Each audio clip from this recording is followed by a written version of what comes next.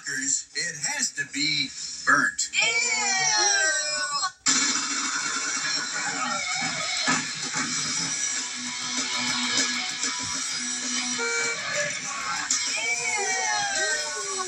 This is really cool. Rarely do I meet somebody who's been in a movie that I've shown. This is Lisa Zane.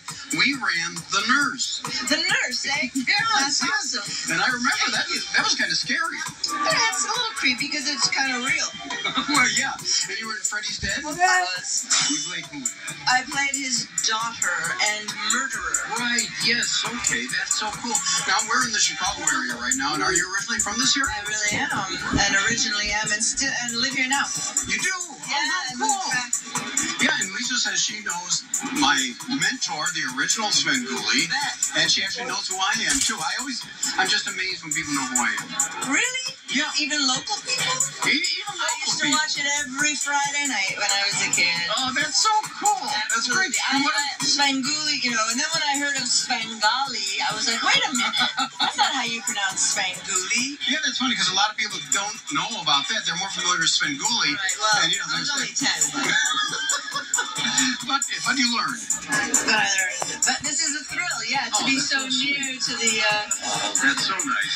the icon. Celebrating my 40th year as this character, and we were just talking to somebody who said it didn't look like I was 40. What do you think?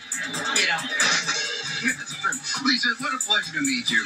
Thank you. It's my pleasure. It's my pleasure to be here. Great. We got to get more movies with her. That'd be great. I'd like to introduce you to Lisa Wilcox. Lisa, how nice to meet you. Well, pleasure to meet you as well. And tell everybody where they know you from. You all would know me mostly from Nightmare on Elm Street 4, The Dream Master, and Nightmare on Elm Street 5, The Dream Child. And Star Trek, Next Generation. Wow, you went all over the place. That's so cool. And very iconic roles. Well, thank you very much. Yes. Now, did Freddy kill you in both those movies? No, my character name is Alice, so my saying is Alice lives. I have a t-shirt that says Alice lives. Oh, that's so cool. And I have little mini nunchucks as well that say Alice lives. Yeah, so he didn't get me. Well, you're lucky. And on Star Trek, The Next Generation? I did a guest star, but I got killed. And they don't do that very often on Next Generation, right? Because it's all about peaceful talking and this and that. And interesting enough, a number of years later, Monopoly was doing Monopoly boards based on TV series.